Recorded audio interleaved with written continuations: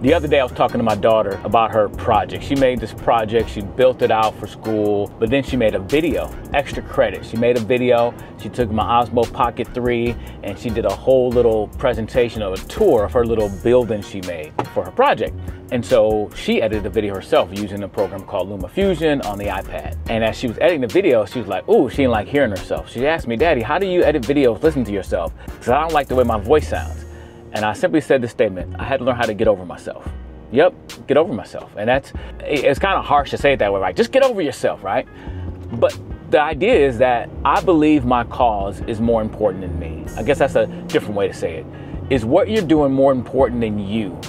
That you feel like this cause is more important. So that helped me over the years get out of my own way. To get out of my own way and say, you know what? Get over it.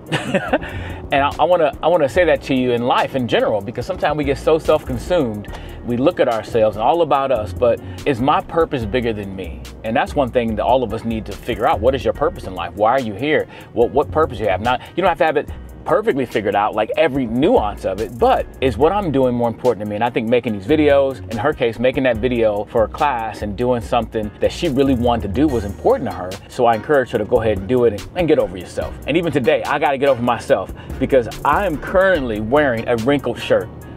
And everything within me, I was running late today and it was my fault. And I didn't want to make the person I'm meeting wait longer. I'm already late because I wanted to iron my shirt. Well, I should have been more prepared, right? So I got to get over myself. And this is a lesson I've learned. Hey, be more prepared. If you don't like wearing a wrinkled shirt, get your act together and iron your shirt before you leave.